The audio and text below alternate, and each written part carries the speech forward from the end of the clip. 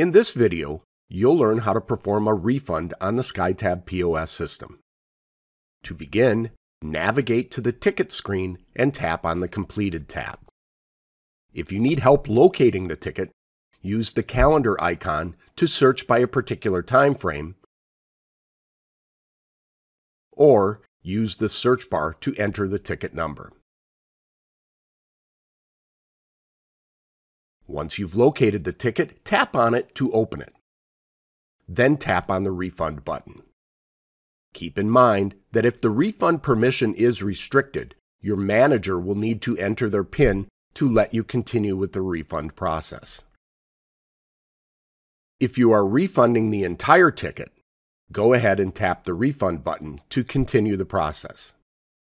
On the other hand, if you are performing a partial refund, tap on the items in the ticket that are not being refunded. This will deselect those items and the refund amount will update to reflect the correct amount.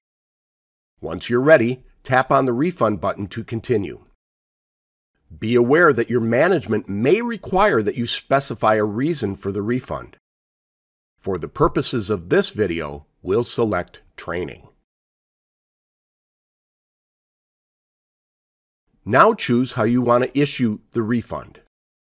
You can select the method that they paid with by tapping on their payment in the Payment Overview section on the left. Or select one of the available tender types listed in the main screen.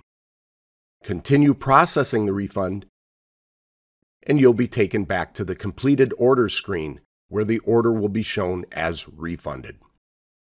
Partially refunded tickets will be labeled with Items Refunded and a light blue highlight, while fully refunded tickets will say Refunded and be highlighted pink.